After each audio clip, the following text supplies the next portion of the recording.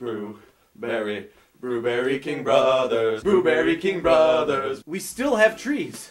Lots of trees. Where are you putting your presents? Are you pagans? You have something against the Bruburry King Brothers? We only had 5 people. Five people come in. What? Look at this hand. This hand has only touched 5 tushes. Alright? And one of them wasn't even a family. It was an old lady who smelled like ointment. I wrapped that tree up with all of my heart, all of my desire, because I have nothing left to lose. I lost my wife. And the only thing I have to lose now is these trees, so get down here and buy a tree! Alright, this hand needs to touch some more tushes, so get down here. Let me give you a tap on the tush. Alright, we can hug. I can call you Rachel. And we can give me a kiss on the cheek and tell me to enjoy my day at work. What? Did you go across down to the Rudolph brothers tree lot? What? Is there one big happy family?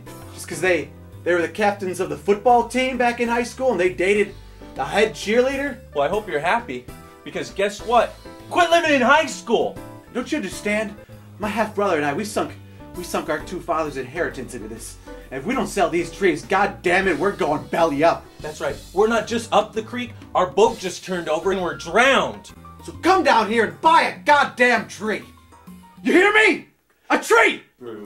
Bruburry King Brothers Christmas tree lot off of Route 4, across from the sewage treatment plant behind the Jewish Activity Center.